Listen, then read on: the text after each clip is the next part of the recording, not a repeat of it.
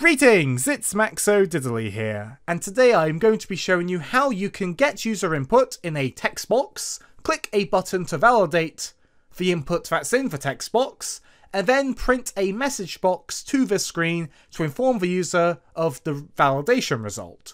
I'm going to show you how to do that in this tutorial. So, we have literally got a blank Windows form application. If you don't see a toolbox, you can go to View, and then you can click on Toolbox and it will show you this toolbox. So firstly, we're going to drag in and drop a text box. We're going to resize it a bit to make it slightly longer. And then we're going to drag and drop a button. We're also going to change the size of this to make it a little bigger. Down here in the properties, we're going to go down and change the text of this button to say validate. Now, double click on this validate button. And the code for this Windows form has appeared. So, this function here is what is called when the Windows form is created, when we first run it in our program. We are going to put one line of code in here, and it's going to be this.startPosition equals form.startPosition center screen. This is going to put our Windows form in the center of the screen to make it a bit more neat. We are going to make a quick length check. So you can literally put in any validation function you have. This is going to work with all of my validation tutorials, but I'll do a length check to keep it simple. So we're going to do private bool is input length valid, string input return input.length greater than or equal to 5. So basically, if the length of the input is greater than or equal to 5 characters long, return true, otherwise return false. So in this function called button1_click, we're going to do some code. Firstly, we're going to do string user input equals textbox1.text. And you might be thinking, Max, what does that mean? Well, let's go back to our form design. We're going to click on our little text box.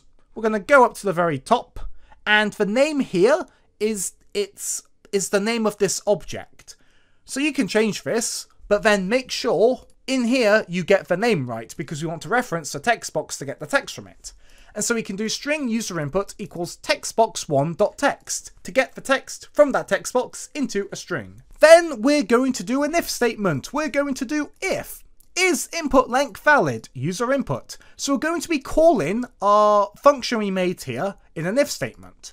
So by default, we're going to check if this function is true. If it's true, we're going to spawn a message box and it's going to say valid input to let the user know their input was long enough. However, if the length of our input is too short, this is going to be the code that's executed instead, and we're going to tell the user it's invalid in the form of a message box.